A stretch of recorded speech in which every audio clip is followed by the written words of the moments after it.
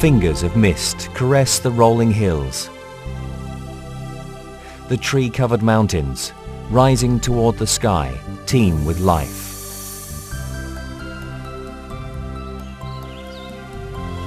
Time seems to pause by the silent, serene lake. Flowers paint the hills with swathes of colour.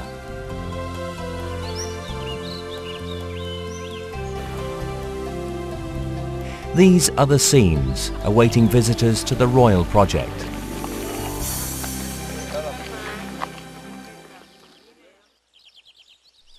Visitors to the Royal Project are immersed in the unique culture of the ethnic hill tribe groups and surrounded by a dazzling array of temperate climate fruits, flowers and vegetables. Both Thai and foreign tourists are coming to the Royal Project areas in increasing numbers. The Royal Project was created by His Majesty the King in the year 1969. His intention was to alleviate the poverty of the hill tribe people, to prevent slash and burn cultivation, and to solve the problem of heroin production in the kingdom. These objectives were to be achieved by the introduction of alternative crops, support in marketing and distribution, and programs for education, health and social development.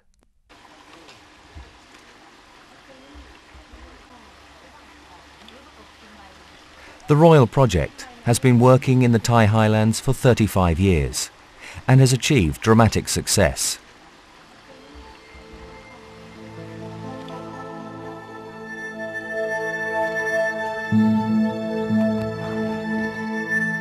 Neither poverty, nor slash and burn cultivation, nor opium poppy can be found anywhere inside the project areas.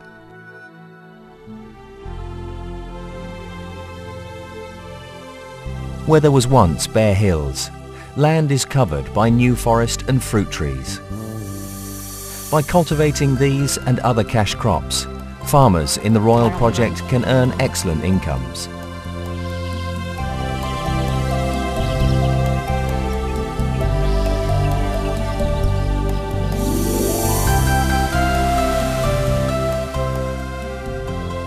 Visitors to the Royal Project can come to see the results of His Majesty the King's remarkable project.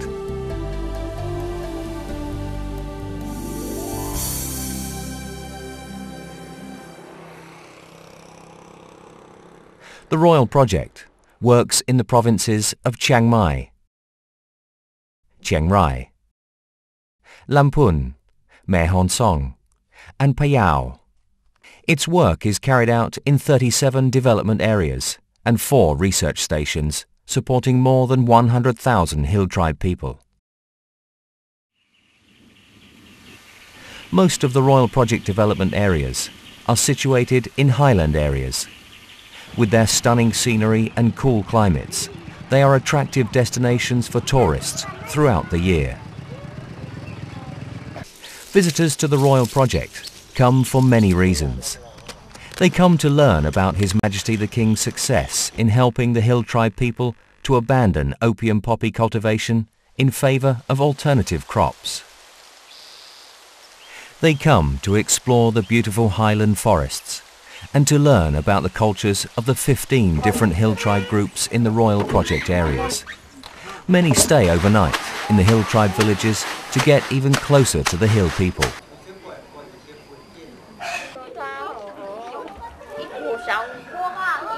Many tourists visit several development centres in one day.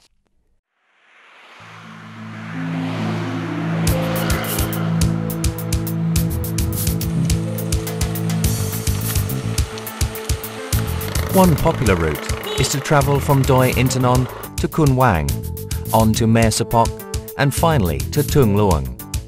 A second is to start at Nong Kiao and travel to Doi Ang Khang and then on to Mok Jam and from there to Hoi Luk.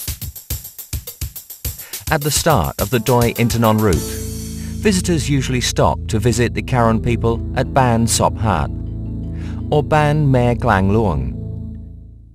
These small villages offer the visitors the opportunity to experience, briefly, the peaceful and simple Karen lifestyle. Visitors may stop at the Hmong village of Ban Kun Klang before arriving at Intanon Royal Agricultural Research Station.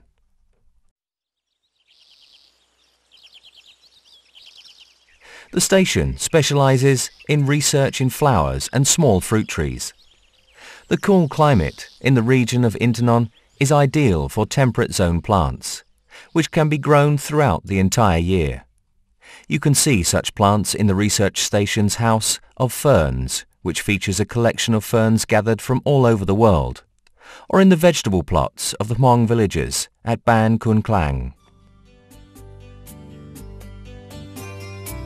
Travelling on from Doi Intanon Research Station, we reach the Khun Wang Royal Project Development Centre, 19 kilometres away. Chrysanthemums bloom all year round at Khun Wang, and visitors can sample the culture and environment of the local villages through eco-tourism programs. These are run by the local people, mainly Hmong and Karen, with the support of the Royal Project Foundation. After Khun Wang, visitors usually travel on to Mae Wang district. On the road, they can stop to view the colourful beds of anthurium and the experimental passion fruit plots of the Karen people at Mae Sapok Development Centre. From there, they travel on to Tung Luang Development Centre, where they can see lettuce cultivation and the centre's ostrich and rusa deer breeding program. After Khun Wang comes Ban Mae Hair, with its Karen date and pear plantations. And then the Wat Chan Development Centre. Wat Chan boasts the most beautiful pine forests in Thailand and offers yet more agro-tourism activities.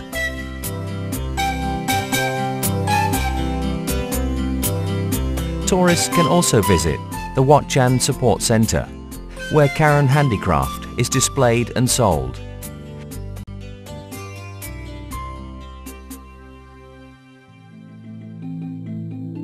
The second route is from Nong Kiao to Hoi Luk via Doi An Khang and Mok Jam.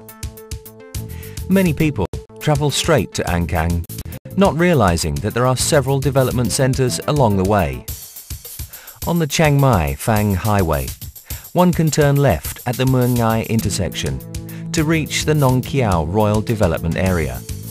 At Nong Kiao, there are Musa, Akha, Lahu and Kachin people, and visitors may learn about the Kachin people by visiting the Kachin Cultural Centre.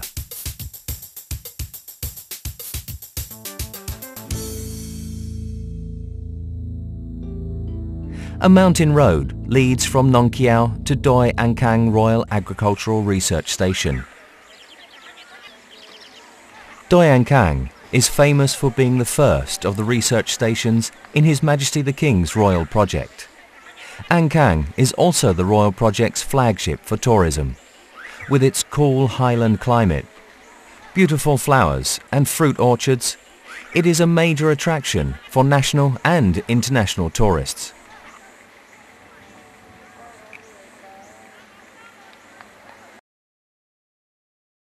An Khang has extensive facilities for tourists, including guest houses, restaurants and the luxurious Amari Nature Resort. An Khang also has several camping sites for those wanting to get even closer to nature. Tourists may visit the Palong at Ban Nol Air or the Musa at Ban Kop Dong.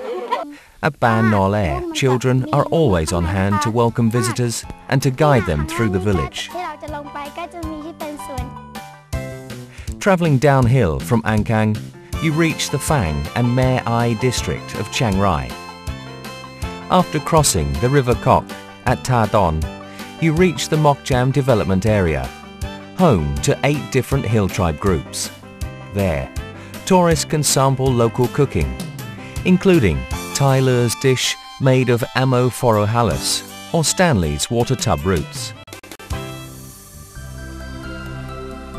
On the way back to Chiang Mai on the Phang Chiang Mai Highway, you can take a break at Hoi Luk Development Centre just before reaching Qiangdao district. Situated close to the main road, the development centre includes a small cafe restaurant and a Doi Cam store where visitors can purchase Royal Project produce. Visitors can stay overnight at a low-cost guest house and visit the cultural centre, where they can see cultural shows and displays of Hmong and Akha handicraft.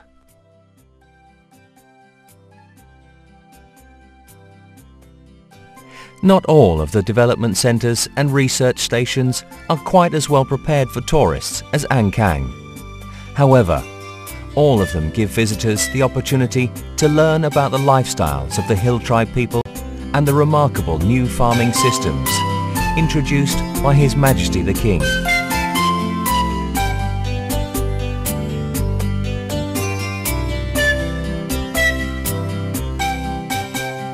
Visiting the Royal Project is like the Royal Project itself, a unique highland journey.